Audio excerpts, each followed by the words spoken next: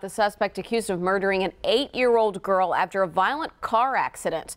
DeMarie Atkins was killed Saturday. Investigators say 19-year-old Jacoby Patton opened fire on her mother's car at Fuquay in the Sam Houston Tollway with a third grader inside that vehicle.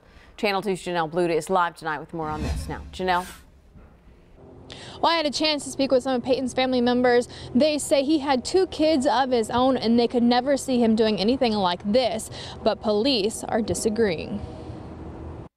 19-year-old Jacoby Dante Peyton sits inside Fort Bend County Jail on a $500,000 bond, facing charges of murder. The police have alleged an offense has been committed. A judge has approved a warrant for his arrest. An arrest warrant and probable cause affidavit show Peyton was arrested today for the senseless murder of 8-year-old DeMarie Atkins. But police say he's been in their custody since Monday.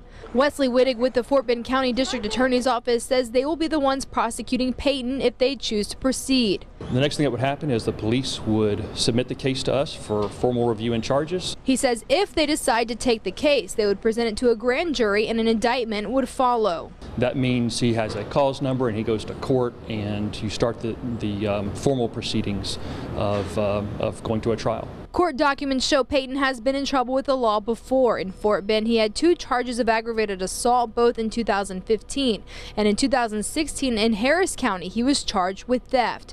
But the new charge in Fort Bend is much more serious, the murder of this little girl. Well, Peyton is scheduled to see a judge in the morning. DeMarie's funeral is scheduled for Saturday afternoon. Reporting live, Janelle Bluda, KPRC, Channel 2 News.